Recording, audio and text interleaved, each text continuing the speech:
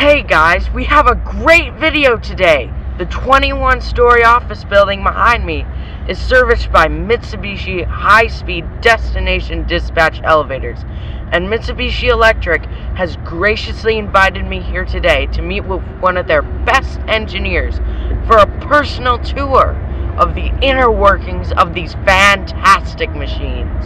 I can't wait to see what they have to show me, so come on, let's go inside.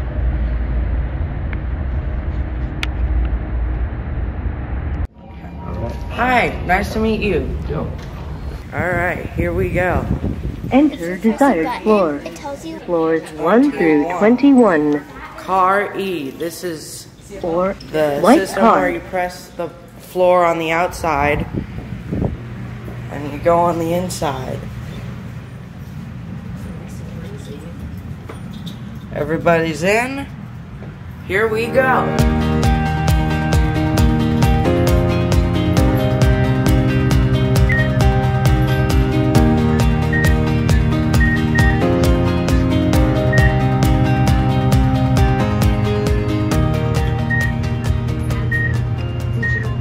Very nice elevator. Fast. Yes, very fast. Here we are at 21. That was fast.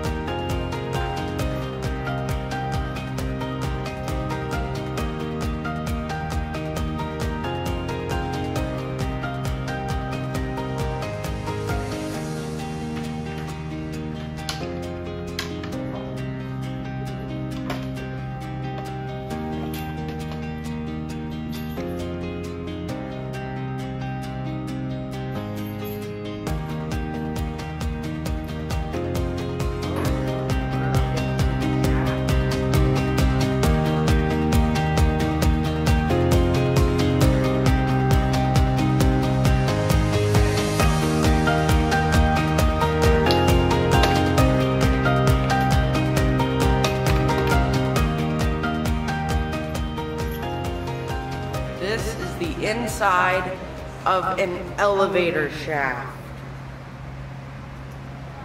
This is very cool. You have your car top controls. You have your cables, lights so you can see. The motor with a drive shaft on it, and the cables connect up over the top and down to a counterweight. Yep. And the motor kicks it up and down. And we'll go upstairs and look at it, and then we'll look underneath of it too. It's really cool. Get any questions about any of this stuff? These will slow the elevator down. I'll show you when we go upstairs. There's sensors on the motors that know how fast the motors are turning to know where it's at all times. But these will slow it down in case something happens. It changes the speed pattern on the drives. Lots of pieces. What's the big black box? That is the emergency power pack. So if we lose power to the elevator lighting system, there's batteries in there that keep them on for about a half an hour. Oh yeah, that's If the when building you loses shut off. power, it gives light if somebody's stuck in there, so they're not stuck. Yeah. Pretty much, it's required by code. And then the bell that rings, if you push the bell button inside the elevator, that's the bell. And there's another one down on the first floor that's down into the gutter right here. So somebody downstairs can hear it if this is all the way up there. Yeah. Or in a bigger building. We gotta wire all those up. Every wire in there we gotta hook up. Even one wire goes wrong, the elevator's gonna malfunction. Nothing works. Even if one wire gets cut. It'll change displays based on what I'm looking for. If I'm looking for a problem, I can use that to troubleshoot it. Oh, okay. So I can turn it off. And I can turn it back on. Alright, this is a door of an elevator, and this is the door operator. much more complicated than I imagined, but, you know.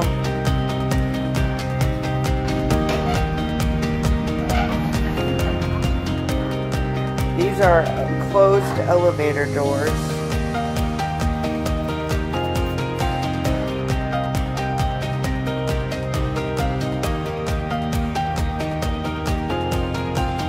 It's all this, even to just run the door.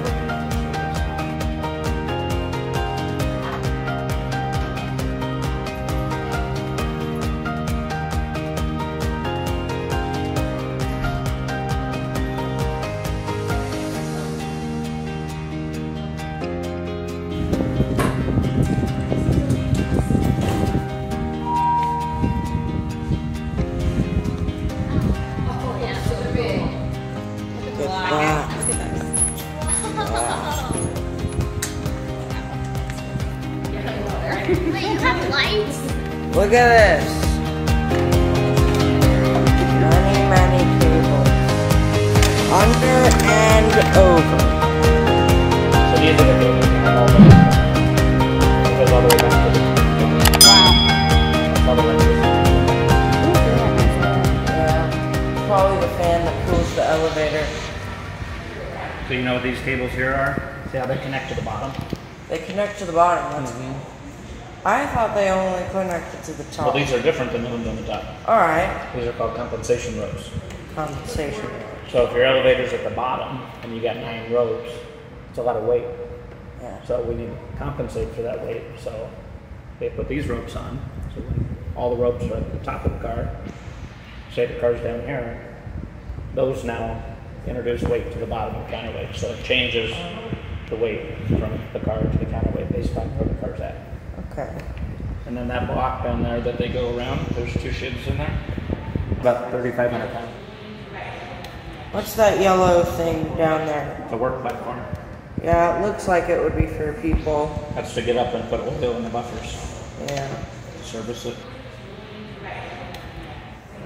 Looks like we have a hydraulic thing to stop Those are it. the buffers, yeah.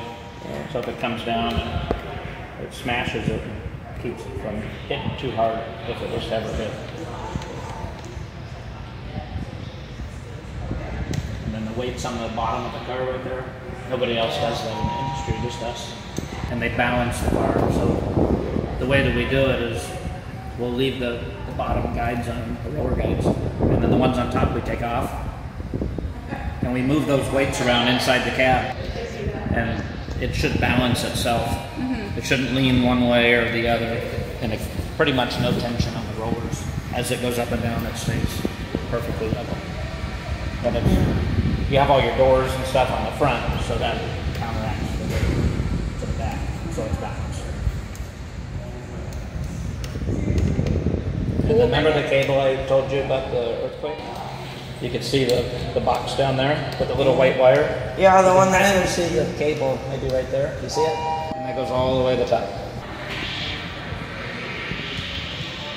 Okay, what do you think? Pretty cool? Really cool. This is one of the best views. Never seen the bottom of an elevator. Not a lot of people do. On the next episode of Beckett's Elevator Adventures, my personal tour with Mitsubishi Elevators continues as we climb to the rooftop to view the inner workings of the elevator machinery. Wow! Later, I conduct my very own nickel test.